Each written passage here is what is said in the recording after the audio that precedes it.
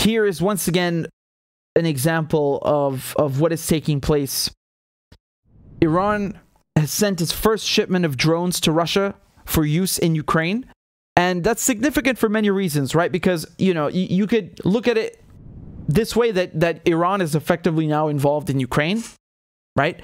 The thing is that these agreements with Russia, they go back before that. You know, this is not the first time that they cooperate militarily. Regardless, it is significant.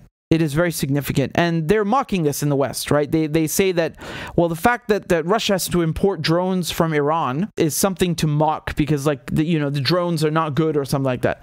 I can tell you one thing, man. When the Houthis, right, in Yemen, had blown up the oil fields in Aramco. So Aramco is the Saudi oil company. Using Iranian drones, as they claim, as they allege. They weren't laughing then. They did not have mechanical failures then, did they? And again, it's just to give you some context, because if you come and read the New York Times and all these, the Washington Post and their side of the story, they're breaking the story, but they're doing it also with their own opinion, right? And they're trying to say that, well, this is pathetic and da-da-da. No, I would not be scoffing at them too soon. The two types of drones being provided to Russia are the Mohajer 6 and the Shahid series, okay? So these are different payloads and different capabilities. So Mohajer 6 has the capability to carry out surveillance and reconnaissance missions. And the Shahid series is considered among the most capable of Iran's military drones. Now, in the New York Times, look what they say here. They say that Iran is a pioneer in drone technology with at least 4 decades of design and manufacturing experience. And it has been providing combat drones to military groups and proxy militia in Yemen, Iraq, Syria, Lebanon, Gaza. Right?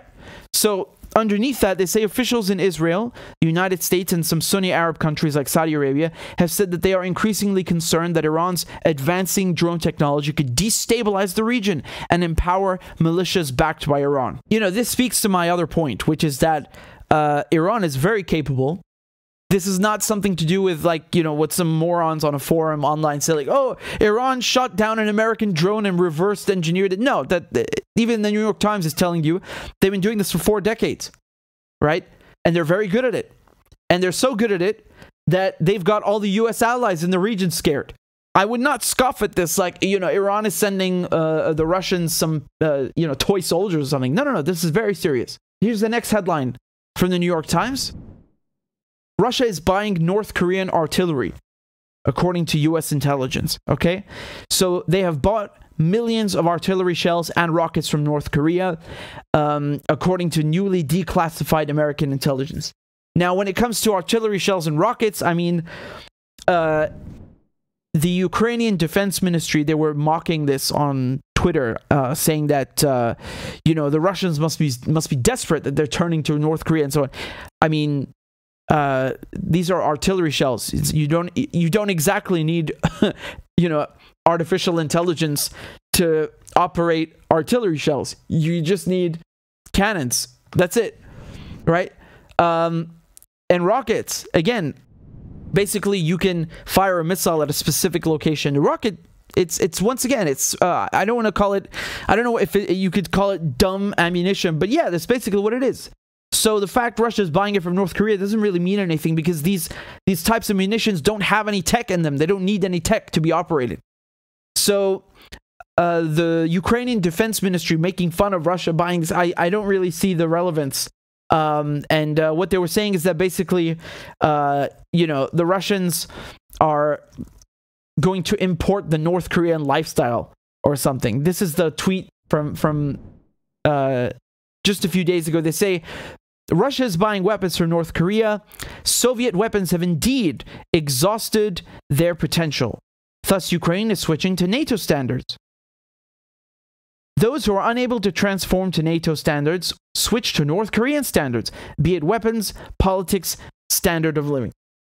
Yeah, okay, well, I think there's a little bit of inaccuracy in this statement, because when they say, thus, Ukraine is switching to NATO standards. Ukraine was switching to NATO standards many years ago. It didn't happen now, right? They don't tell you this because they don't want you to know, but the Ukrainian troops have been training to NATO standards for many years now. This is not new.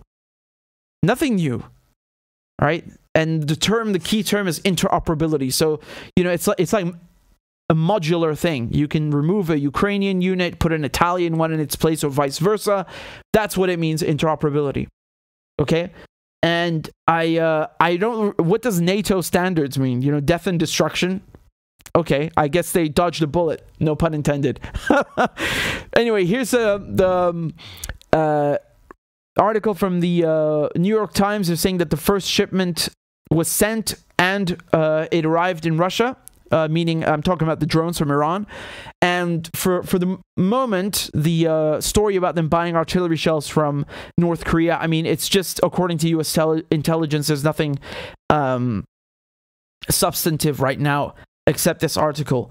But they're basically explaining down here that maybe Russia's resorting to North Korea because the Chinese are respecting the exports control, the arms exports control. So, basically the Americans and NATO, they don't want anyone selling weapons to the Russians, and so China looks like it's following that protocol, right? That it's respecting the export control and refusing to sell any munitions or weapons to the Russians, and that's why. And thus, they are going. The Russians are going to North Korea. Again, this is, I guess, speculative, because for all we know, they could certainly be giving the Russians armaments or munitions. I literally just told you a few minutes ago that the Russians, for the last week, have been conducting drills with the Chinese, right? So this is in the far east of Russia. This is on the Sea of... So we're talking about the Sea of Japan and East China Sea. That I wouldn't be so sure. I wouldn't be so certain that that's the thing. And with... when it comes to North Korea, they have nuclear weapons. And not only that, but they have their own versions of Russian or Soviet armaments, the Chinese as well, right? So they would take a Kalashnikov, for example, and then modify it to their liking and so on, and then develop their own tree that way.